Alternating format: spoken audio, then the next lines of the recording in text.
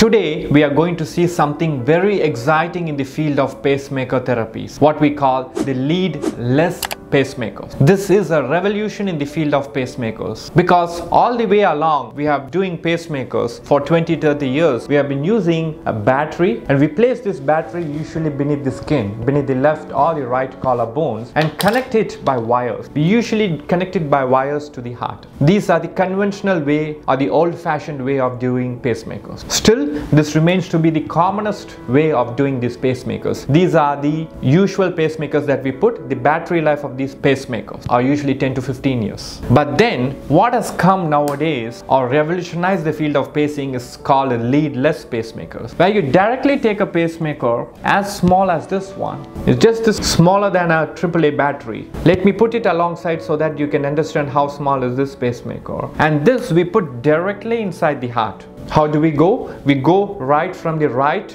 groin and then place this pacemaker into the right side of the heart. The procedure takes only 30 minutes, no scars, no wires put in, and this is the latest pacemaker that is available. What more, this is the first generation of the leadless pacemakers, and nowadays we have the second generation as well, which is available. And this second generation of leadless pacemakers therapy is again the same size as the previous leadless pacemaker. And this comes with a very long battery life as well. This is the same as the routine pacemakers, which is 10 to 15 years. Even more than that, better than that. So this is all about the leadless pacemaker therapy, the conventional and the new, lead and without the lead. Thank you.